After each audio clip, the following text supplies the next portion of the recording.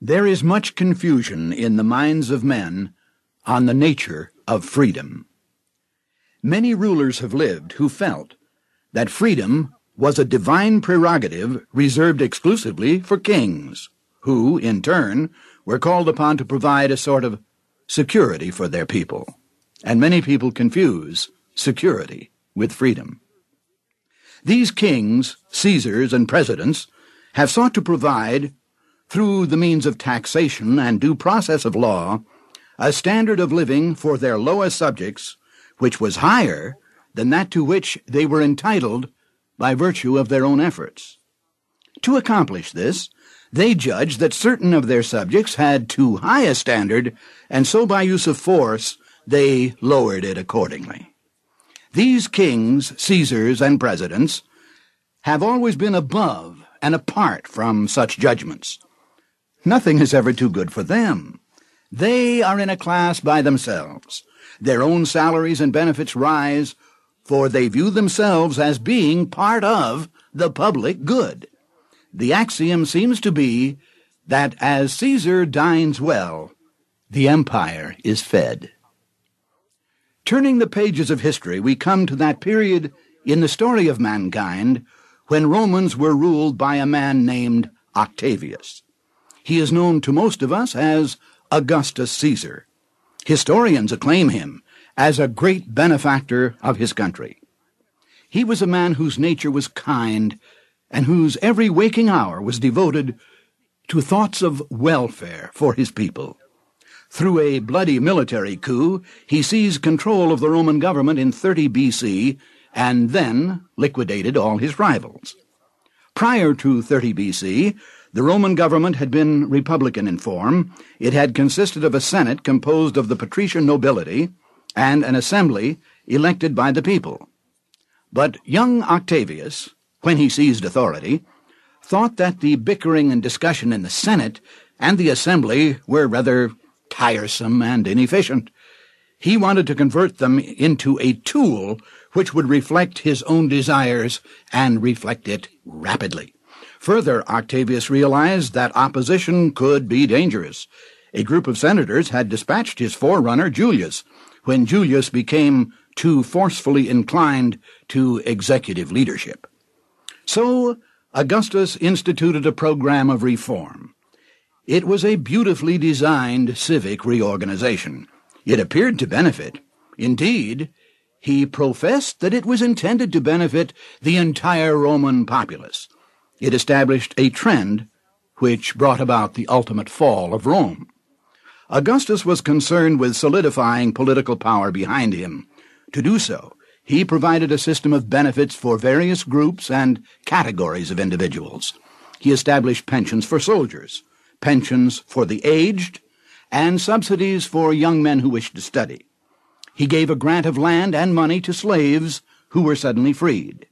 Parents of large families were paid a bonus for each additional child. This practice has frequently been adopted in many nations when large armies seem desirable.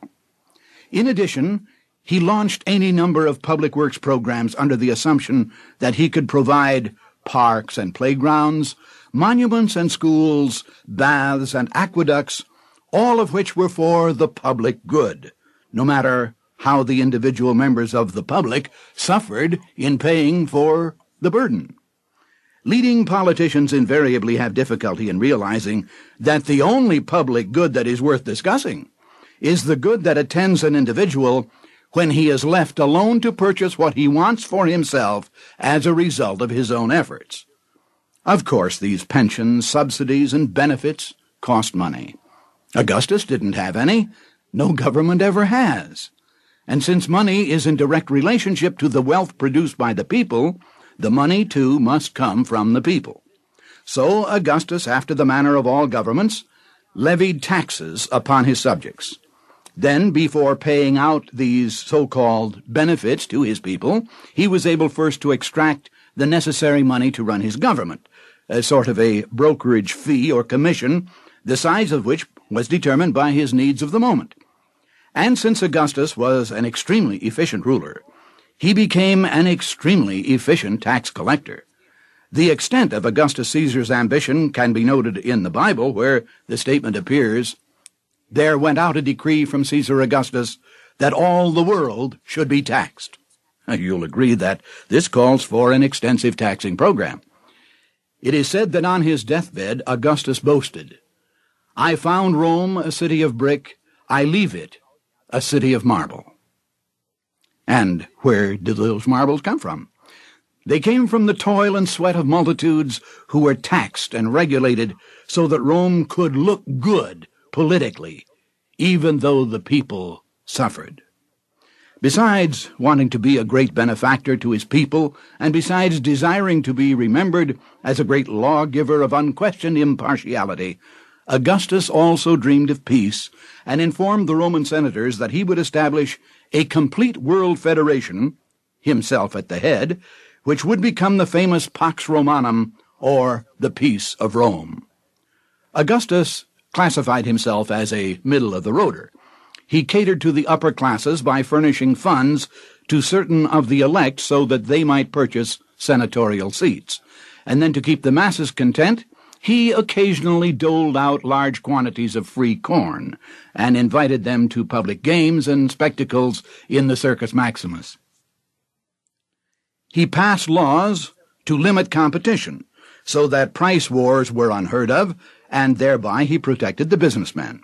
But then he turned about and stimulated the trade union movement, giving political sinecures to various labor bosses who found favor in his eyes. And, as was said before, all of these things cost money. So Octavius Caesar counted all the people in all the federated empire which he ruled and set up a system of tax collections. There was an ad valorem tax on all real estate and on all personal property. There was even a 5% tax on any slave who was freed. There was a direct sales tax added to the purchase of items bought in Rome, and there was a tax on death, so that the deceased, by means of his relatives, of course, was able to pay one last tribute to the great Roman government. At first, this complicated system of benefits and exactions seemed to work out fairly well. But, of course, flaws appeared. In order to remove the flaws, more government experts were hired whose business it was to help correct mistakes which might creep into this burgeoning bureaucracy. These extra government workers, too, had to be paid, so, of course, the tax burden got heavier while they were figuring out how to make it lighter. And gradually, with the passage of years, the sources of capital, of productive wealth upon which all taxation depends, dried up and disappeared. Though Augustus didn't live to see it, his successors found themselves attempting to provide benefits with the one hand, while they stole rapaciously with the other. They tried to maintain a world-federated peace by vast Roman armies, whose bloody exploits against savage tribes and whose ultimate repeated rebellions against the Roman state bled the nation white. With warfare on the increase in the name of peace, and with taxes on the increase in the name of benefits, a moral degeneracy swept over the Roman world. The stern and stoic character of the ancient Roman, which had preserved his self-discipline while he carved an empire, thawed and melted into the cauldron of sensual pleasure which Rome became. Crimes of violence increased. Juvenile delinquency took an upward surge.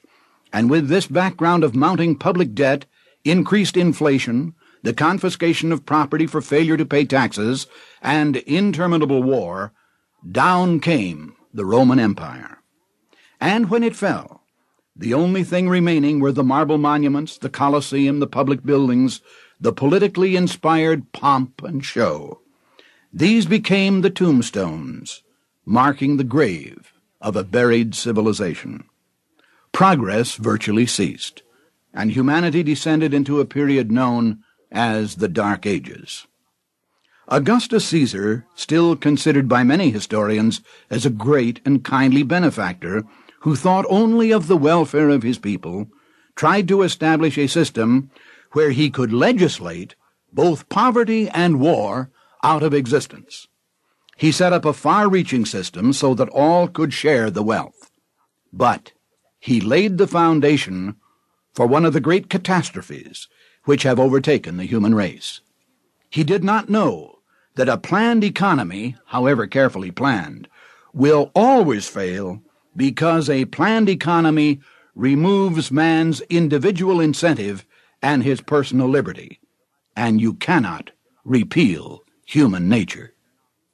The history of Roman civilization from approximately 44 BC to 300 AD is a fitting prologue to the history of the Republic of the United States. Rarely have two civilizations evidenced so many parallels. Americans would be well advised to study carefully the decline and fall of the Roman Empire and the causes of its ultimate dissolution, for certainly here is an object lesson for all of us at this crucial point in world history.